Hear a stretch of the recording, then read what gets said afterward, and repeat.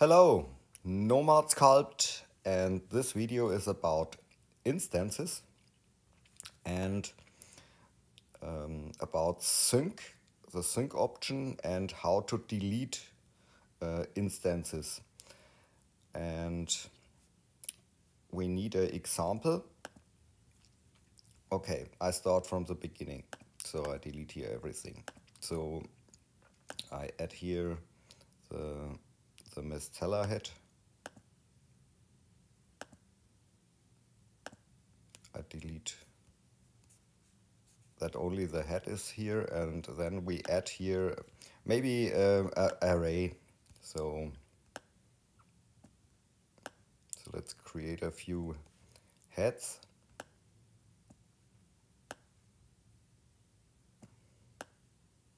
So something here like this. And now I validate the whole thing here, and I keep the instances. So, but first here I select this main head and I add a group node. So that makes it a little bit easier to see what happens inside the groups. So I select the array and I validate and I keep the instances. So now we have a bunch of different groups with instances. So, okay. So now I select maybe this head here. And maybe I use the mask tool. So the sculpting tools are no problem. So I mask here part and you see everything is on the instances. Okay. So let's extract here the masked part. And you see here inside the groups, I go a step back. So here, and then I press extract. Then we get new objects in every group. So now every head has this part. Okay. So the problem is maybe I don't want this here anymore. So I clear the mask here and I select this object here. And I'm using here now the delete option. So when I press delete, you see only here on this head the object is deleted, but not on the other heads. So there is no option to delete all instances in all groups. So I go a step back. So the only way to delete all parts is, so you select this part and the head and join it. So now all the objects inside the group are joined again to the head. So and now it's possible to mask the head and use the trim tool and delete this part. So now on all heads the part is deleted.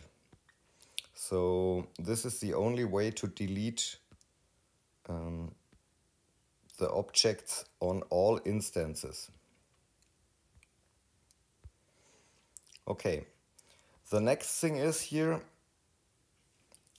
maybe I want to add an object here to this head, and I'm using here this add option. So I'm adding now a torus object. And now you see on all the other instances there is no torus because there's no sync option to the other groups. So maybe I want the head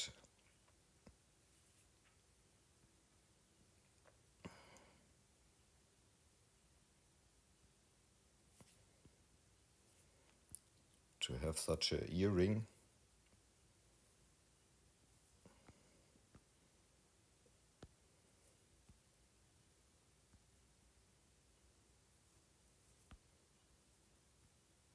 So maybe like this.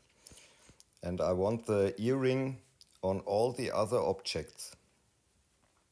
So the only way is to, so I validate this object and now I join them together. So when I join them, all the other objects get the earring, and then here there is the option here to separate the topology, and then you see here all the group nodes become separate objects, so you get the ring and the head.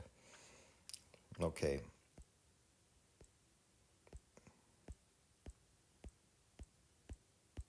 Sorry, so, okay.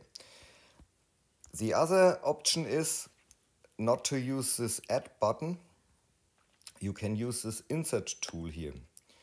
And when you use the insert tool, for example, I'm searching for the torus here. You see here at the top here, there's a sync option. This only works with the insert tool. So when I'm using the torus in combination with a sync, so you see now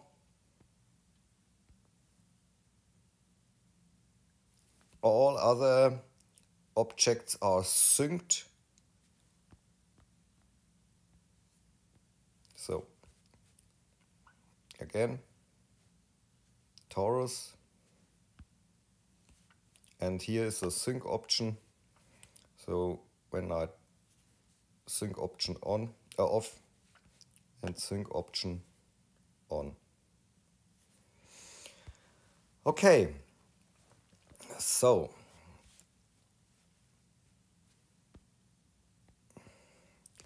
and the next thing is here when I'm using the gizmo and I'm rotating the face or the head here a little bit, you see all the other heads stay in position, so nothing happens here. So when you want that all heads do the same, so you have to change here the target mode. You see here object, and so this is a linked option, and here the hierarchy and the linking instances. So these two target modes are for the instances. So when I select the object here and now I rotate, all other heads do the same thing.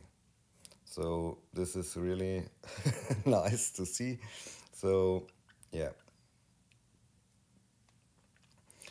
and this is the thing with a target mode. So you can try the different things here with a hierarchy, and so now you can move all instances at once. So, and with this option here, sorry, I have to check it myself. What's the difference?